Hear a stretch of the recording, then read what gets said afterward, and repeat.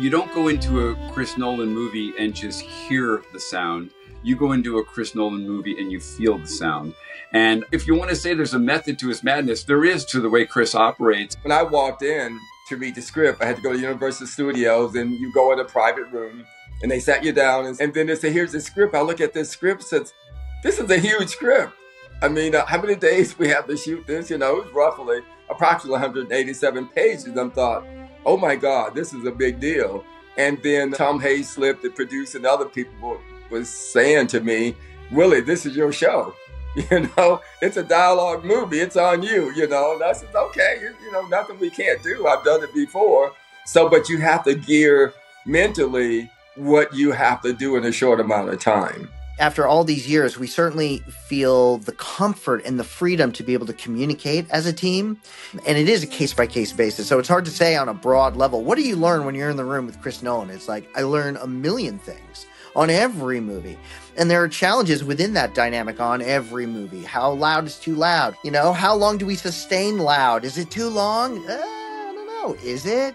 You know, or how long are we quiet? It's the same thing. It's it's how to use the dynamic range. I feel like we're all so lucky to be part of Chris's team, and every film is completely different. You know, you've got a front row seat to one of the most brilliant filmmakers ever, and there's always a dozen instances where he wants to do something, and I think that is never going to work. And it always does work, and it's always so impressive to me. And he has a great sound sensibility. Again, I often disagree with him in the moment, and then I look at the film a week later or 2 weeks later, and yep, he nailed it.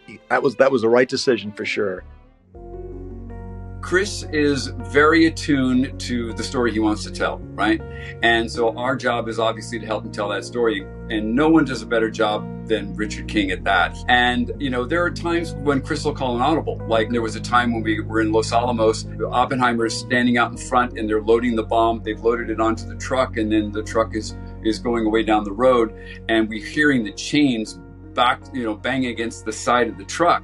And it was a wooden truck with these metal chains, and we heard them longer and louder than we probably should have. But, you know, that was Chris's way of telegraphing the impending doom that was coming. I don't think that it's in his head from the beginning, because he's kind of discovering it too as the process goes along, but he knows the goal. It's not an intellectual process with him. It's very much a intuitive gut level approach where he's searching for these feelings in himself. And I think it is a process. And we really don't have in-depth conversations about sound in the theoretical sense. Those conversations begin to come about when I've made some sounds and given them to him. And we have something to talk about and a point of reference to bounce off of, and he'll let me know when I'm on the right track, when I'm on the wrong track. It's a really interesting process. It's not a linear process. There's a lot of experimentation, a lot of trial and error, but that's the fun of it. I was homesick, emotionally immature, troubled by visions of a hidden universe.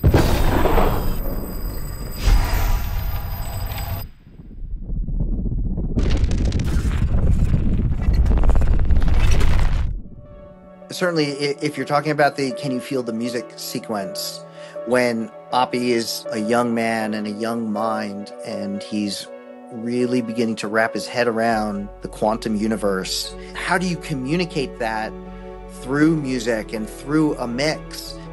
There is a beautiful musical build to that particular piece.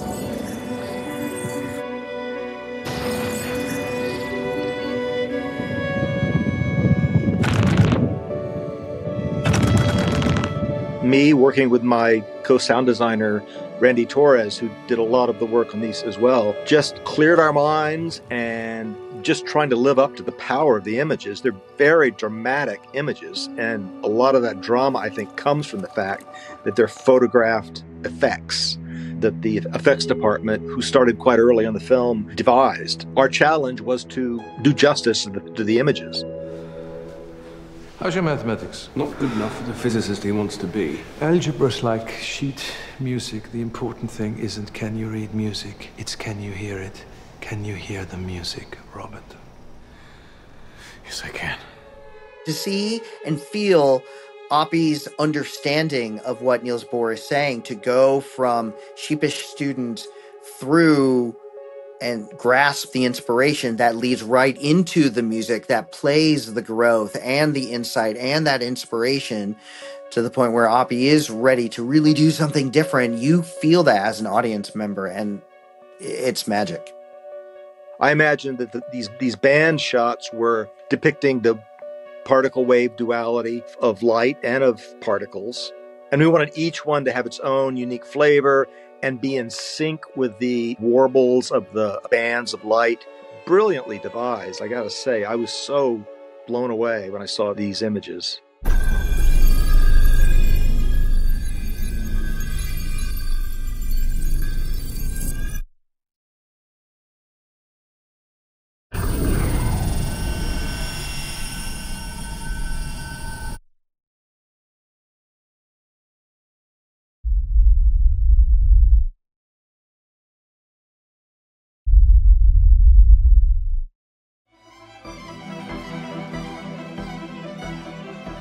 Chris is very into the fact that the emotion and the tension is a delicate balance between the music and the sound effects.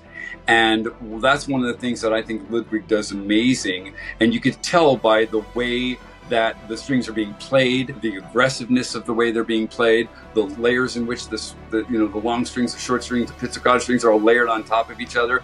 He wants to get every bit of tension and emotion out of each scene that he can. And our job is really to help him achieve that. There's 4 forces in the universe: electromagnetism, gravity, the strong atomic force, and the weak atomic force. And the strong atomic force is the strongest force in the galaxy. And Oppenheimer was imagining what that force would be like unleashed. So the idea was to convey the enormous latent power in that force.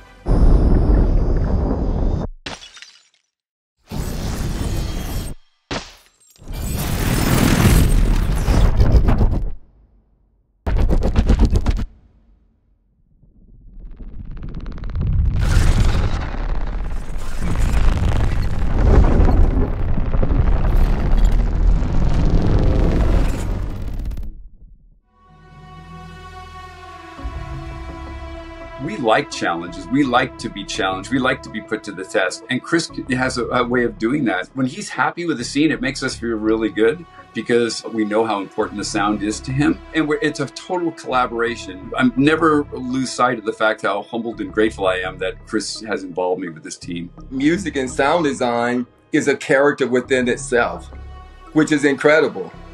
So after watching the movie, I was so amazed by it, even though I worked on it, but I didn't know that it was going to be like that. I knew it was going to be good, but Chris just knows how to put it together with the sound team.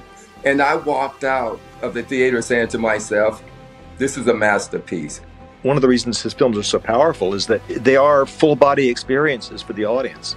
He doesn't want them to just gauge the audience intellectually. He wants to engage them emotionally and viscerally and physically. So it's a very difficult goal to reach, really, and a very challenging goal to reach. That's why it takes the time, determination, skill, and persistence that it does.